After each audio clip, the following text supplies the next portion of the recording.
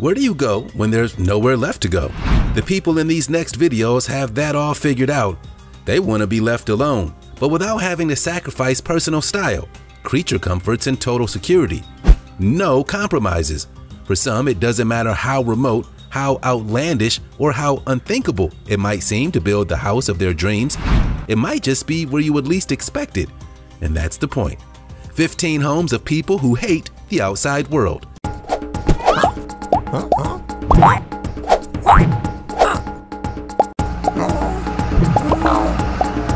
Clingstone Mansion.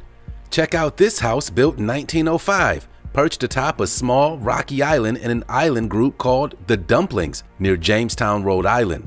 The name Clingstone was suggested by a remark that it was a peach of a house.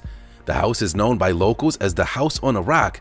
The dwelling is a 3-story, 23-room, 10,000 square foot shingle-style cottage. Despite the many stories floating around about Clingstone, the house itself was built in 1905 by J.S. Lovering Wharton, son of the famous industrialist Joseph Wharton. They preferred the island of Jamestown over Newport because the island was much quieter than Newport, which had primarily been settled by New York society. In 1961, a Boston architect named Henry Wood purchased the house for the back taxes owed on the property, which at the time was only $3,600. What a steal! Over the years, Wood slowly repaired the house until it became what you see of it today. Wood's family still uses Clingstone for much of the summer, but if you have a spare $8,000 hanging around, you too can rent out the house on the rock for a week. This might sound expensive, but with 10 bedrooms, Clingstone offers one of the most iconic rental properties in the market. Fasten your seatbelts because it's time for today's sweet topic. If you do hate the outside world, this is the home for you. If you envision sitting in your great room enjoying unobstructed vistas and views to die for, far away from society, just know you're not alone. Striving to live the dream, many of us have thought about how cool it would be to build a home on the edge of a cliff. Who doesn't want breathtaking panoramic views of distant mountain majesty or shores from sea to shining sea? Cliff homes date back over the centuries and were once built for protection from one's enemies. Has anything really changed? But when reality sets in, one realizes that the actual house plans for a home literally in a cliff require careful logistics, design, and construction considerations involving specialty engineering and architecture, not to mention the extra costs. But if you hate the world enough, subjects like topography, zoning, permits, not to mention protection against the elements, you might get great satisfaction from crossing them off your list. After all, you hate the world, and it shows. Does your cliffside dream house look like this? Let us know in the comments with the hashtag #SweetTopic. Isolated Iceland Cabin. Bizarre theories have swirled around this small building dubbed the world's loneliest house on a remote plot of land to the south of Iceland. According to one rumor, the house was built by a billionaire who planned to move to the remote island in the event of a zombie apocalypse. Other people suggested a religious hermit may be living there. Another popular theory, which was later debunked, said that the Icelandic government had gifted the island to singer Björk. Some even claimed the house didn't exist, but had been a photoshopped version before the pictures were published online. The house was built in the 1930s by 5 families that permanently lived on the island, surviving by hunting birds and fishing. Not much information is known about the families that lived there in the 20th century, but surely they didn't like to interact with outsiders. The entire island is about 110 acres, and the only wildlife it houses is a Nordic type of bird named puffin, which is quite a delicacy. The house does not have any electricity or running water. However, it has a complex system that collects rain, which can be used for drinking or washing. The house, despite its age and lack of maintenance, is in very good condition. Tiger's Nest. Getting to the Tiger's Nest is difficult. There's a 2-hour climb from the valley floor, which is already quite high at 7,000 feet, to the Tiger's Nest 3,000 feet above, 10,000 feet above sea level. The temple hangs up on a cliff overlooking the Paro Valley in Bhutan. It's one of 13 small monasteries, or tiger lairs, where a Zen master is said to have meditated in the 8th century. Arrived on a flying tiger, then meditated in a cave high on the mountain for 4 months. Carved into the exposed cliff face are stone steps. Handrails have only recently been added. This is the only way to the Tiger's Nest Monastery. Despite reservations that visitors may have about navigating these intimidating steps, it's common to see locals, including mothers carrying small babies, walking up the steps with ease. As one climbs the well-maintained but very steep trail over ever more vertical switchbacks, the monastery seems to appear and disappear in and out of the trees and the mists. Beneath the rock and across the chasm for the monastery, the cliff drops a couple of thousand feet to the gorge below. The steps lead down into the gorge, which provide the separation and isolation the Tiger's Nest has enjoyed for all these centuries.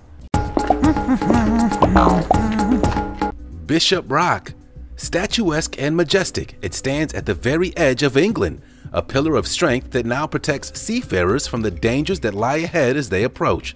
4 miles west of the Isles of Sicily stands Bishop Rock Lighthouse, built in the 1800s to mark a rock ledge, the island's most westerly danger. At the time of its build, it was one of the most hazardous and difficult sites for building a lighthouse. Why was this thing constructed in the first place? Shipwrecks. It started in 1707, when ships crashed onto a rock nearby Bishop Rock, killing 1,550 people, the worst crash in the history of the British Isles. Over 100 years later, Bishop Rock itself was struck, twice. The wrecks prompted the construction of the lighthouse on the westernmost rock to warn incoming ships as early as possible. But after being completed in 1858 and renovated in 1887, the structure has been dubbed King of the Lighthouses. Nowadays, it serves as both a beacon of light for sailors and a miniature hotel for history buffs looking to live in complete isolation for a few weeks. The lighthouse has also collected world records. When inhabited, Bishop Rock can qualify as the world's smallest island. And year-round, it has the peculiar distinction of being the world's smallest island with a building on it. Halley Research Station.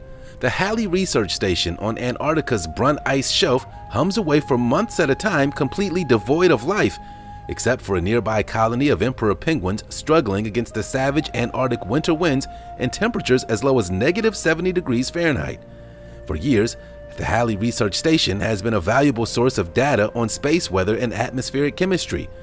The long-term collection of data by Halley scientists allowed scientists to discover the hole in the ozone layer in 1985.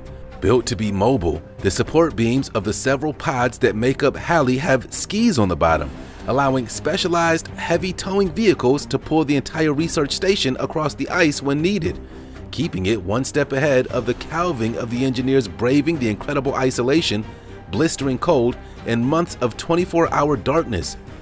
Measuring the dynamics of the ice shelf itself is one of the tasks carried out by the survey, which forced the Halley Research Station to relocate to a different section of the ice shelf after a chasm began to form that threatened to cut the research station off from the main body of the ice shelf.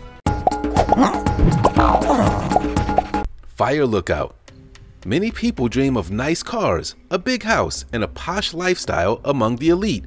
But one couple from Dallas ditched that scene for something totally different. A 40-foot tall fire lookout is a forest. They built a fire lookout designed home, known as the treehouse without the tree, on a 160-acre meadow in rural Oregon after they wanted a new start. So they built this 388-square-foot, one-bedroom home. The couple decided to build the unique home in Tiller, Oregon, after camping in the area for 5 years and renting lookouts from the U.S. Forest Service. When the home was finished, it was once used as a weekend getaway until they decided to make it their permanent home. The home may seem like the vacation house of a lifetime, equipped with water, electricity, internet, and cell phone service, but there's one important factor that the house does not contain: a bathroom. Instead, the shower is on the deck and the toilet is actually an outhouse in the woods. They didn't want to add a bathroom inside the house because it would hinder their panoramic views. Lookouts were used to spot forest fires from the early 20th century up till the 1960s. To this day, very few fire lookouts remain standing. Portuguese Rock House. You gotta see this architectural monument located in northern Portugal, built from 4 large boulders that serve as the foundation, walls, and ceiling of the house. Sensationally dubbed online as a real-life Flintstones house, the Casa de Pinedo doesn't date back to the Stone Age, but to the 1970s. An engineer wanted to build a weekend house for his family to relax in the mountains. This was how the stone house came to be. The rest of the house was constructed mainly out of stone, although other materials were used as well. The staircase, for instance, was built of wood, and the house also has glass windows and a metal door.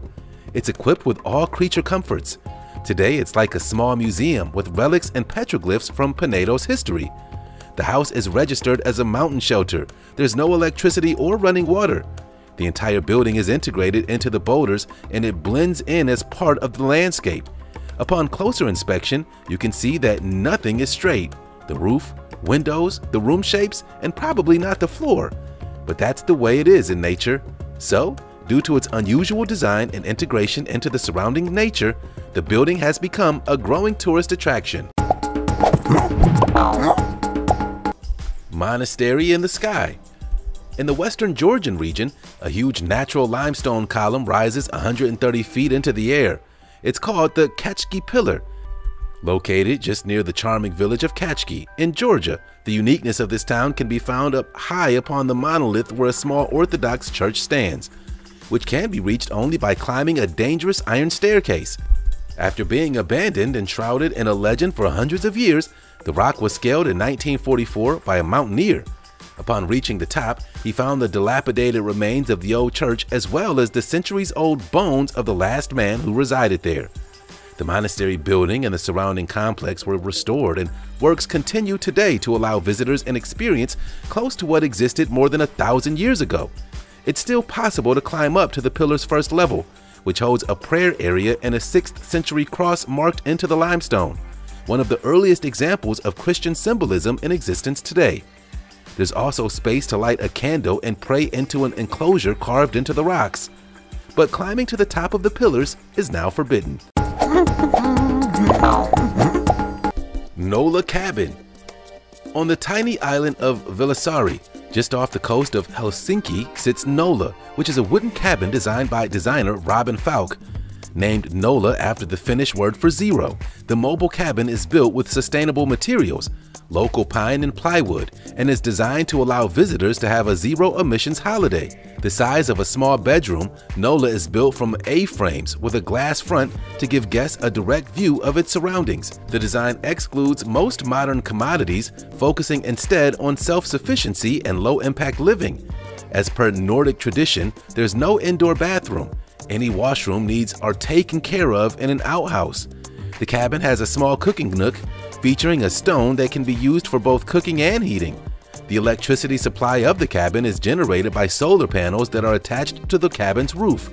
However, the cabin does not feature Wi-Fi. It's about connecting with the world around you. The Nolla Cabin encourages people to consider how modern solutions and innovations could enable sustainable cabin living.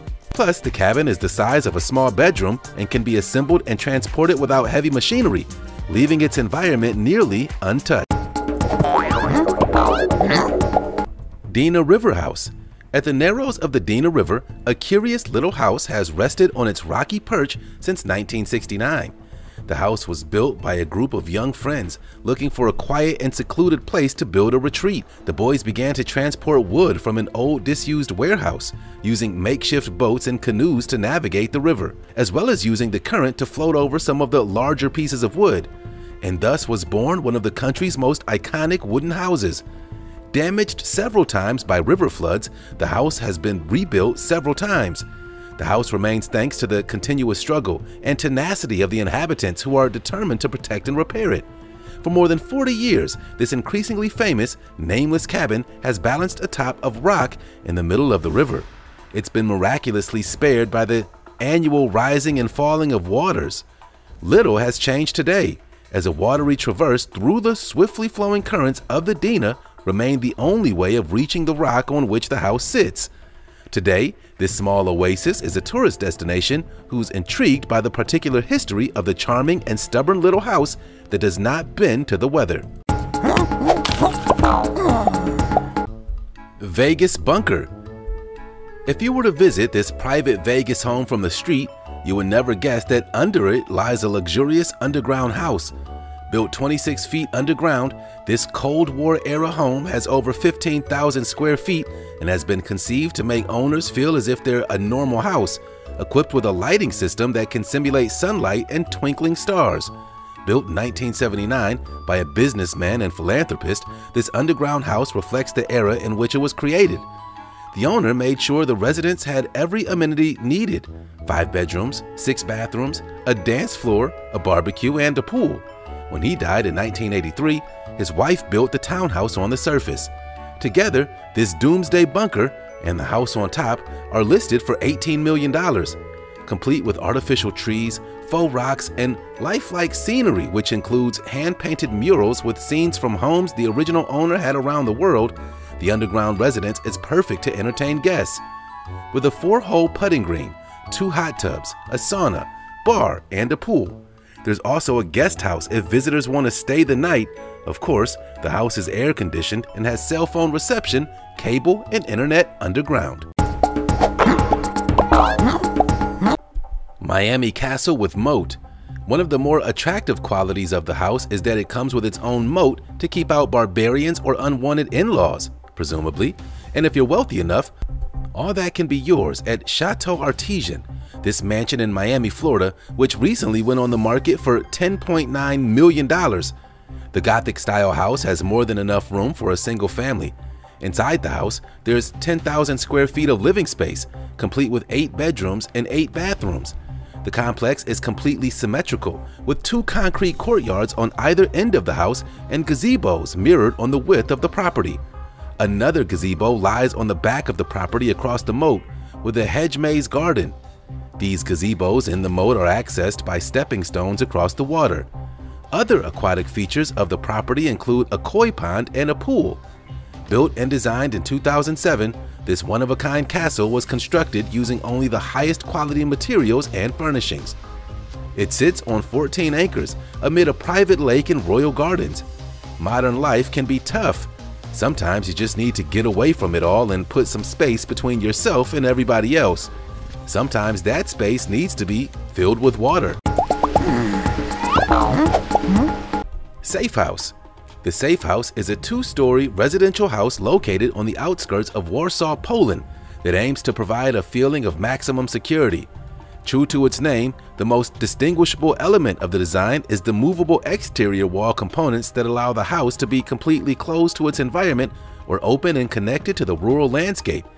The actual living space runs up to 6,100 square feet, spread over 2 floors, and that doesn't include the adjoining swimming pool annex that's accessed via a neo-medieval retracting drawbridge. The walls adjust to provide a safe zone that extends out to encompass the front courtyard while separating children from the public street in front of the house. And all the movable components are mechanically operated with built-in electronic engines. Though monolithic in plain view, the Safe House is actually quite organic, as it can change its appearance and function depending on the need of the moment. The whole house, as well as the mobile elements, are clad with cement-bonded particle boards. Cetrus and waterproof alder plywood fixed to steel construction and painted with dark wood stain, which makes it fit well into the rural landscape. Floating homestead. There's no place on earth like Vancouver Island, British Columbia, specifically Tofino. It just happens to be Canada's surfing capital too. Tofino is also an ideal place to get off the grid. Just ask these folks. They made Freedom Cove, a man-made floating island, homestead, art installation, all in one, and a home for almost 30 years. And they chose Freedom Cove's location because there's access to fresh water and because it offers great protection from Canada's winter storms. What started as a small float home made of wood that's washed ashore after a storm, the creative couple gradually added new buildings, greenhouses, and even a dance floor to create a fully off-grid floating homestead. Freedom Cove is also very self-sustaining. They used flotation technology that's been recycled from fish farms nearby. The couple grows most of their own food, uses a mix of solar panels, a generator, propane, and firewood for energy, and has a new microbial wastewater system to live their life with as little carbon footprint as possible. This paradise off Vancouver Island may look idyllic to people fantasizing about off-grid living, But Freedom Cove took a huge amount of imagination and experience to build, and it requires a lot of work to keep it running. The Ark. South Poland's picturesque green and mountainous landscape was a key inspiration for the architecture firm behind this residential offering, situated in the rolling hills of Brenna. Upon closer inspection, it's not hard to imagine how the visually striking Ark got its name.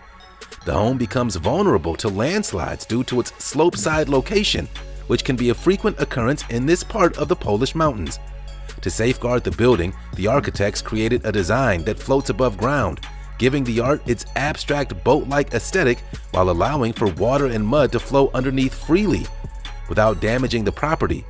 Due to the plot's location, remote and deep within natural wilderness, a concern for security was addressed by twisting the main volume so that only one of the home's corners in fact makes contact with the earth. This is also where the house's main entrance is situated, with the rest of the building being suspended in the air. This entrance is protected by a drawbridge. The same reason led the architects to decide that the best possible garden solution for this house would not be to have one, and let the existing fields become the Ark's ample backyard instead. After all is said and done, home is where the heart is, and for the people who built these homes, they clearly put a lot of heart into these dwellings. A lot of thought, too. It's fascinating to see how these people live.